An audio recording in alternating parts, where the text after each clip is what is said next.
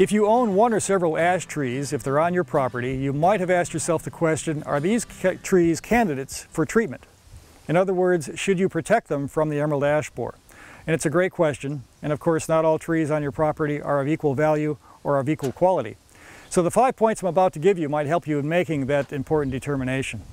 First, are the trees in question healthy? Do they have full crowns? Do they have good branching structure?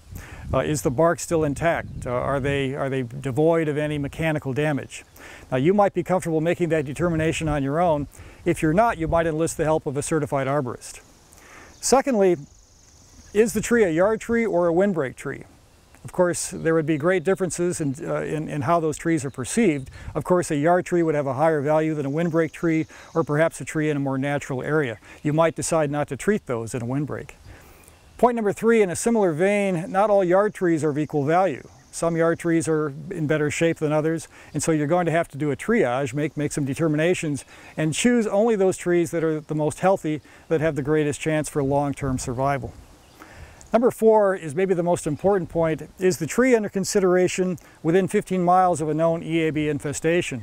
If it's not, then you might decide not to treat, but if it is, and if the other criteria have been satisfied, then you might very well decide to treat that tree. Finally, are you willing to make the commitment to treat these trees for a very long time? Remember, one treatment is not going to get the tree through the rest of its life. You will have to treat that tree for its entire lifespan. So are you willing to make that investment both in time and in resources?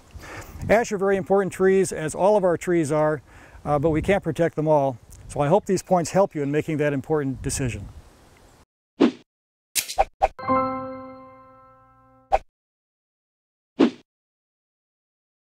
So what are the homeowner treatments that you could use against emerald ash borer?